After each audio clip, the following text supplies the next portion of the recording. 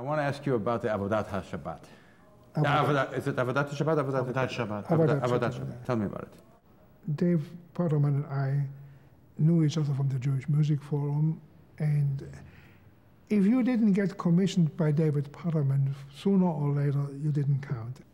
Potterman did not commission me right away. He said, I want you to write one piece for me. And he said, write for me a Vishomro. And I wrote in a Vishomro, and I must say in all honesty, I'm very proud of the piece, but sugar and honey and soft and melodious and anything I could invent to make that piece pleasant, I did there, that Vishomro. And he liked it very much. And he performed it at a concert. After the Vishomro, he immediately commissioned me to write the whole service. I got a whole $250 for it.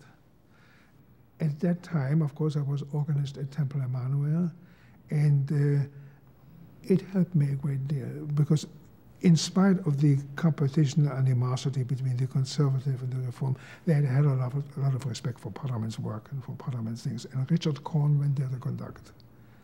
And it was a wonderful evening. It was a very wonderful evening. And Potterman, with an already declining voice, but with so much conviction and so much style and so much nobility, sang it, that it left a mark there. First performance was at Park Avenue Synagogue. Yes. Now, you've had other performances. Tell me, you then subsequently orchestrated it. The opportunity came with Rabbi Klausner. Abraham Klausner of Temple Emmanuel. His cantor was Gerald Sienna, who sings now the City Center Opera. And he had suggested to Rabbi Klausner that they should Avodat Shabbat, but he would need an octet for it. They usually have a quartet, because I have sometimes two sopranos. And Klausner was very much in doubt whether he could have the money to have an octet. And he said, well, let me see what I can do. I have a friend I want to show the score. And what I didn't know, that the friend was Leonard Bernstein. And he showed the score to Leonard Bernstein, and Leonard Bernstein wrote a letter to him that he has seen the Berlinski score, and he found it very touching, very moving. He said, if you don't do it, I will. With that letter, Klausner went to 838 Fifth Avenue and got himself $25,000. And I orchestrated it.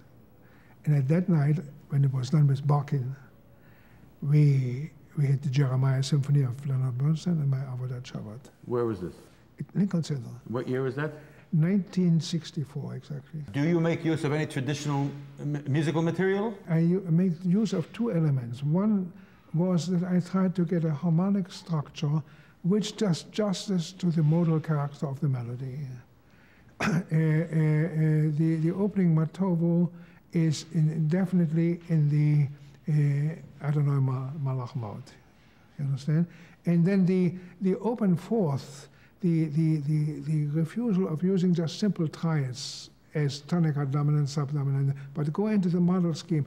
That comes both on one side Yasser, and on the other Isidor Fried also has shown. Isidor Fried more conventional than I did it, because Isidor Fried did try to fit the modal scheme into a perfectly consonant motion. That makes his music very delightful, but also very blunt at the same time, very digestible. I went one step further and said, this modal scheme has built-in dissonances. And these built-in dissonances actually give that modal character something of a stronger masculinity. And that is an Avodat Shabbat there. The traditional melody which I used is in the Lachadodi, which is a Portuguese melody.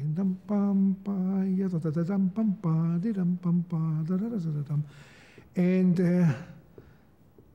if I were to do it today again, I would most probably treat it differently. I would treat it differently.